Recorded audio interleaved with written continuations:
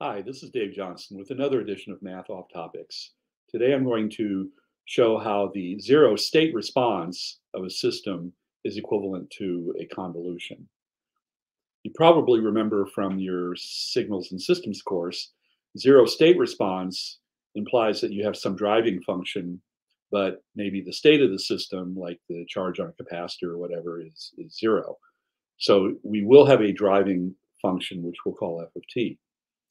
The zero input response, on the other hand, is where the driving function is zero and you've got some initial condition on the system. Maybe the charge on the capacitor is non-zero.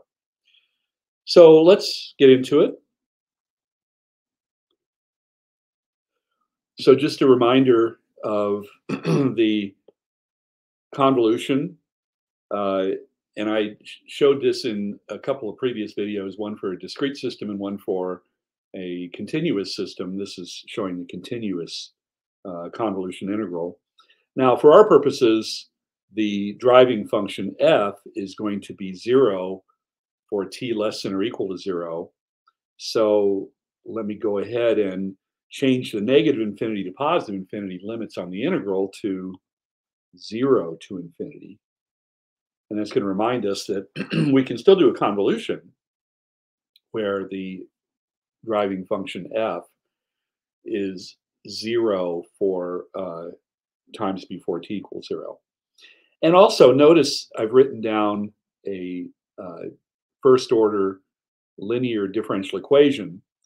So I'm identifying this as linear time invariant. So linear because the derivative appears to the first power, and also the dependent variable appears to the first power. Of course, the independent variable can do whatever it wants. And let's assume that lambda is greater than 0 and lambda is a constant. Because lambda is a constant, that means that the properties of the system do not vary with time. And so that's why we say it's time invariant. So you probably remember from your differential equations course that you can solve a general first order linear differential equation by using an integrating factor.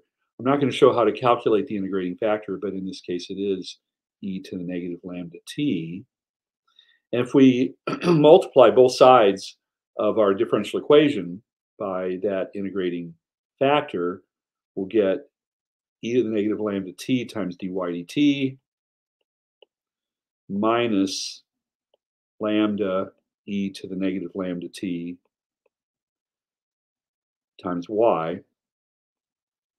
And on the right side, of course, e to the negative lambda t times f of t. And if we remember how we use the integrating factor, the left side can be rewritten as a derivative. So d by dt of e to the negative lambda t times y.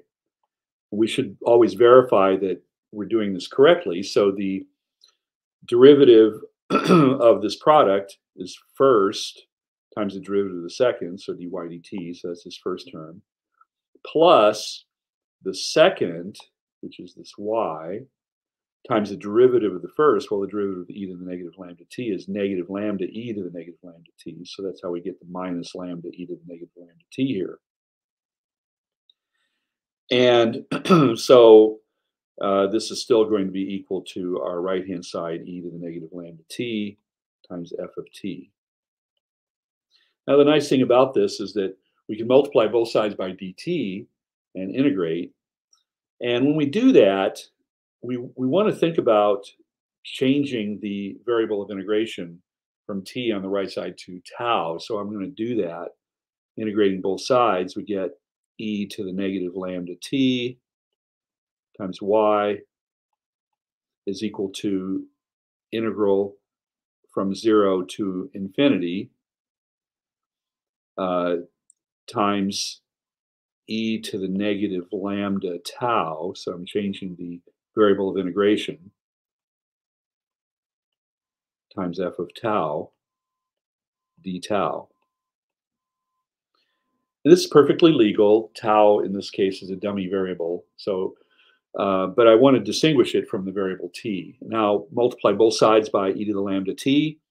So on the left side you get y, on the right side you get e to the lambda t times the integral from 0 to infinity e to the negative lambda tau times f of tau d tau.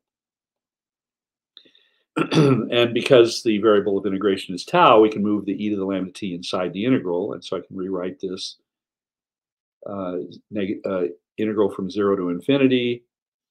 Combining, we get e to the lambda times t minus tau